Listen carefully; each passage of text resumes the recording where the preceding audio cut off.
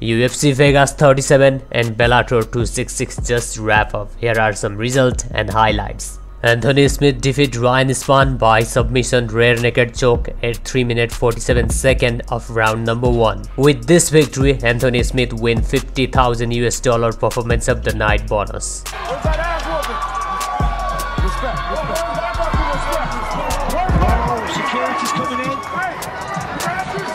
Similarly, Arman Tsarukyan defeat Christos Giagos by technical knockout at 2 minutes 9 seconds of round 1. Arman Tsarukyan, that's what he wanted, an exclamation point and a first round finish. With this technical knockout, Arman Tsarukyan won $50,000 performance of the night bonus. Another UFC fighter, maness, won $50,000 performance of the night bonus for defeating Tony Grably by technical knockout at 2 minutes 10 seconds of round number 2. Mayhem indeed! What a comeback win! Finish him! So even on total strikes.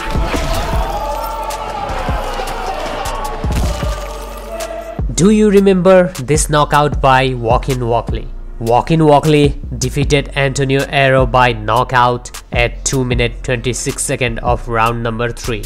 With this victory, he won $50,000 performance of the night bonus.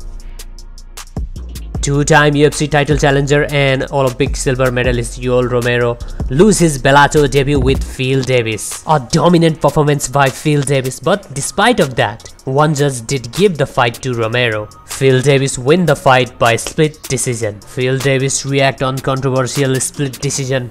Check this out. When you go to the judges' scorecards, and I think everybody in that building, media, fans, online, thought you clearly won that fight, and then you start to hear that it's a split. Did you get nervous at all there for a second?